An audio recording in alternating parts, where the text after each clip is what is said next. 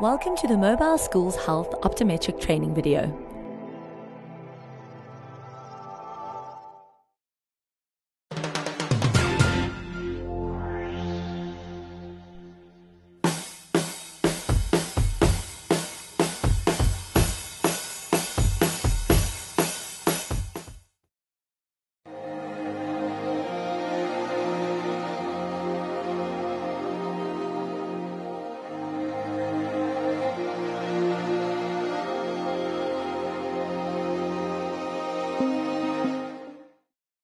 So the Roundtable Bed Race, this is the 19th year that we're doing the Roundtable Bed Race. And again, what a fantastic, huge success. We had over 70 beds entering. They entered their hospital beds, dressed it up, and then raced it around the Swartkops racetrack. And my goodness, the guys had a lot of fun. Then there was the massive water fight at the beginning on the start grid, which everybody really enjoyed and got a bit wet. And thanks to our sponsors, of course, we've got Mix 93.8 FM, gave us some advertising space free of charge. Thanks to them, we got a few extra entries. And then Liquor Loonies came on board helping us out with some beers for the participants as they raced around the track. The companies that we got in today were Avis, Fury Motor Group, Rockwell Automation. Some of these fantastic corporates came through, gave their support, and had an awesome fun day at the same time. Even though it was a bit chilly this morning, the day's turned into a beautiful day. We've had lots of fun. Now the party's started and everybody's really starting to enjoy themselves.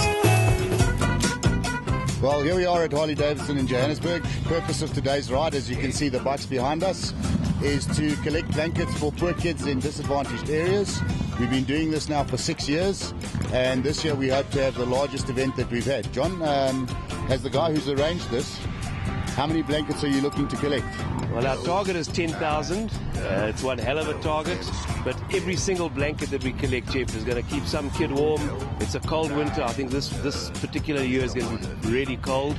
So for every child that has a blanket, I'll be happy, and I think Hog will be happy, and I think Harley-Davidson will be happy. I think you're absolutely right. And from my side, I'd really like to thank the guys that are helping us, and that's Mix FM, the Roundtable, and Brightwater Commons, and they're helping us put this together, and we believe it's going to be an incredibly successful event. And I think there are a couple of guys that we should mention, Jeff, and those are the guys that have really given a lot of blankets. AdCorp gave us enough to buy 500 blankets. EC Training Consultants gave us enough for 100 blankets.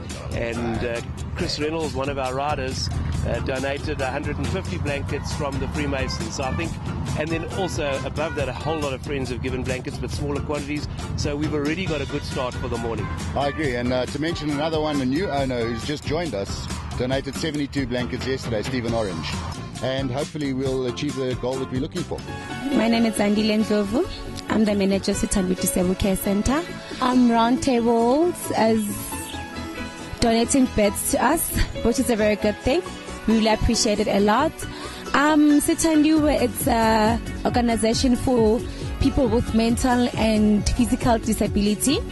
It was started by a woman by the name of Tani Ndlovu, who's my mother. She's disabled herself.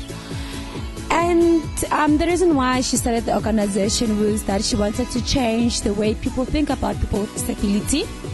This is the first time we received beds from Roundtables, which is a very good thing because we had to take out some of the kids that were sleeping over, reason being that we didn't have beds for them. So they had to sleep in the floors, which is not allowed. And I'm sure we're going to use the beds for a good cause, and we're going to have more kids. The ones that we just took out, we're just going to bring them back. On behalf of Sithandwe Disabled Care Center, I'd like to thank Metro and Roundtables and the Mix FM for this donation.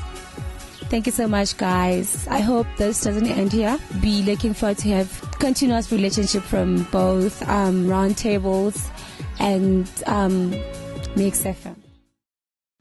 Good afternoon, everyone.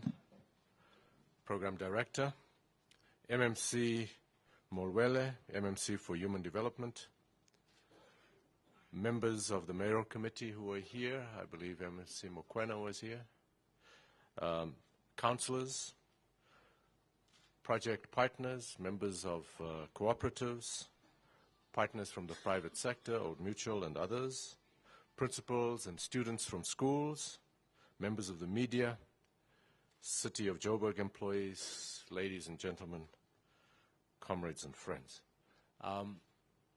Before I start, you know, we have such a long presentation around our safety. And I want to assure you it's not because we're expecting something to happen, but it's in the chance that something would happen. It's a policy of the city that before every large event, we have a safety induction where how people can exit, because we think that safety is something that all of us must have at the top of our minds, not just when we're in gatherings, but whenever we're out. So it's part of our policy, and to assure you that we've taken every precaution to ensure that things don't happen, but if they do, the directions have been given. Thank you very much for this opportunity to start at the start. Thank you very much, Program Director, the Executive Head for Social Development, Mr. Wandile Zwane, members of the Mayoral Committee who were present this morning, councillors present, the City Manager, Mr. Trevor Fowler, our partners from the private sector, members of cooperatives present here, the principals from schools, students from different schools, members of the media, of course, coordinated by our leader in communications in the city of Johannesburg, May Bintu,